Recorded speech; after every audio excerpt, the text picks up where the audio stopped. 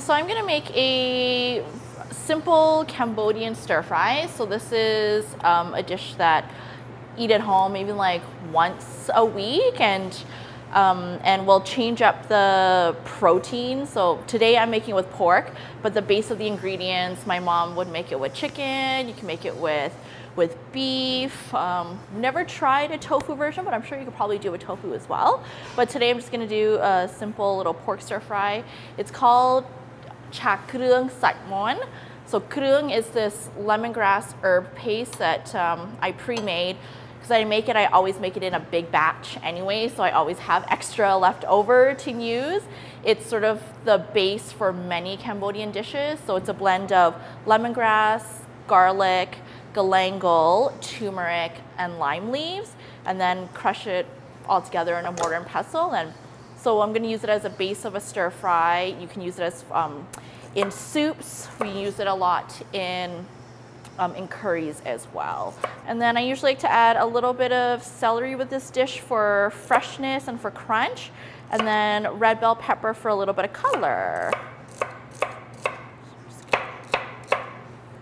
Just gonna quickly chop.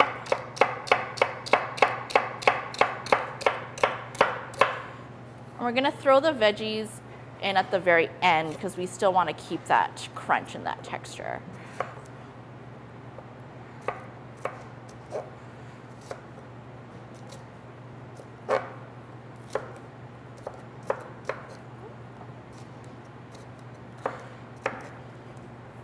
So Groeung is similar to a curry paste, except it's not full of chilies and it's unseasoned. It's just the ingredients.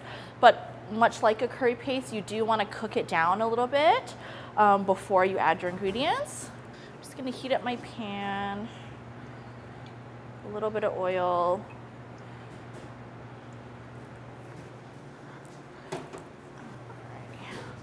Let that heat up, and then I'm going to add the Groeung paste, let it cook down for a little bit before I add the protein. And I won't use all of it, so I'm just going to use a little bit of it.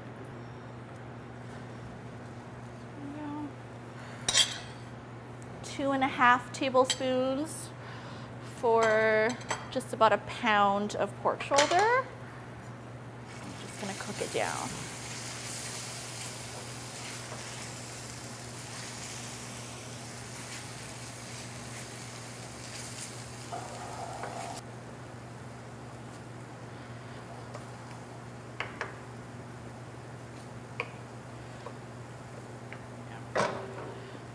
We're just looking for the color to darken a little bit, but we don't need to cook it down for too long. Just looking to get the moisture out a little bit as well. And then I'll add the pork. Starting to dry, so I'm just gonna add a little bit of garlic.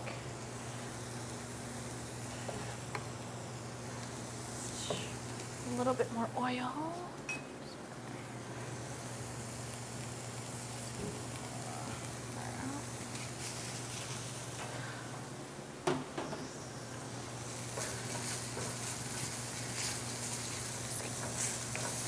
Add in the pork.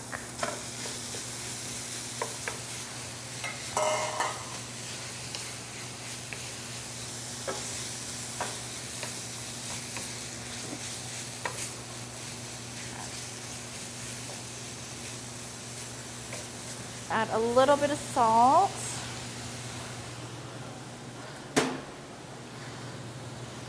A little bit of sugar.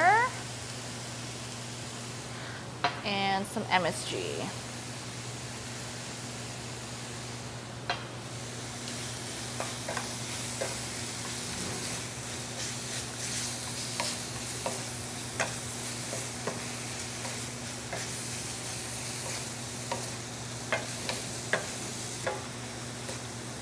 Usually do this in more of a non-stick pan, so I'm just gonna have to add a little bit more oil.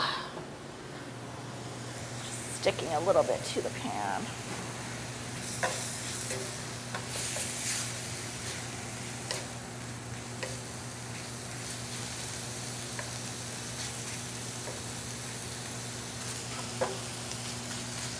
So once the pork cooks a a little bit more, I'm gonna add brahok.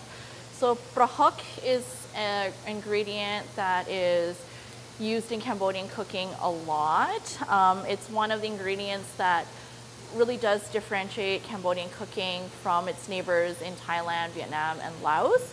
So brahok is a fermented, salted fish paste, and so you can have it in a really actual like solid brick paste form, or we've been able to find this more of a saucier version, so it's not as intense as the actual paste itself. So I've been using this Pan Thai brand. It's from Thailand, but it's just a little bit saucier, and it adds this very salty taste, but also again this very umami flavor that's just unique. You could substitute for fish sauce, but it's just not quite the same.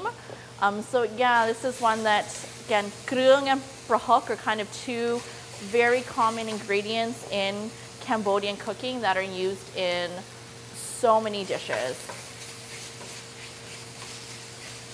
You can make this dish with chicken thighs, chicken breast.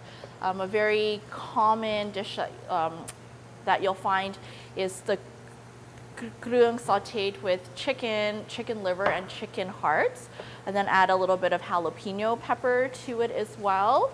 And if you did want spice, you can certainly add some Thai chilies. Cambodian food is generally not super spicy. If you want it spicy, it's really to your own personal taste, and you usually add that at the end with either hot sauce, sambal, or freshly cut up chilies. But most of Cambodian food itself isn't super spicy. So even like our curry, our red curry, is beautiful, bright red color, but a lot of that red color comes from ancho chilies, which are not as spicy, that are dried, and you get the color to it.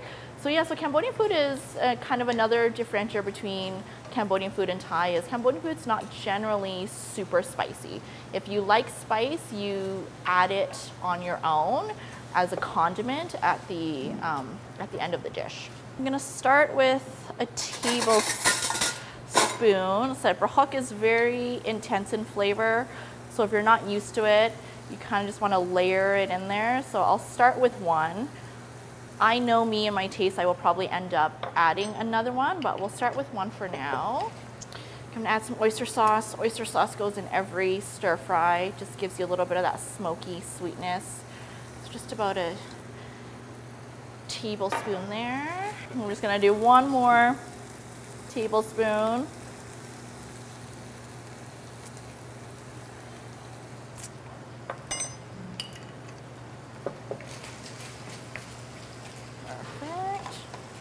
We're pretty much almost done, so I'm just gonna add the veggies now. Let's bring the celery in there. Red bell pepper.